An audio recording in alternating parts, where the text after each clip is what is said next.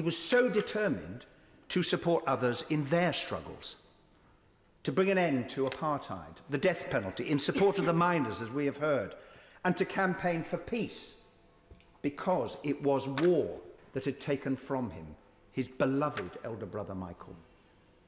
And it was also why he was so determined to commemorate in Parliament the history of those struggles, because, as he would often say, all change comes from below. He loved this place. He loved the people who built it, those who help us in hard work. He loved the debate and the argument. But he did not idealise Parliament.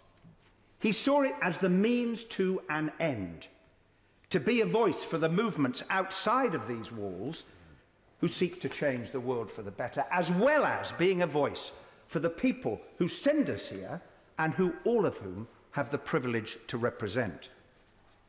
And that was, I think, the essence of his character. It is from the words and kindnesses of those whose lives he touched that we, those who loved him most, take the greatest strength.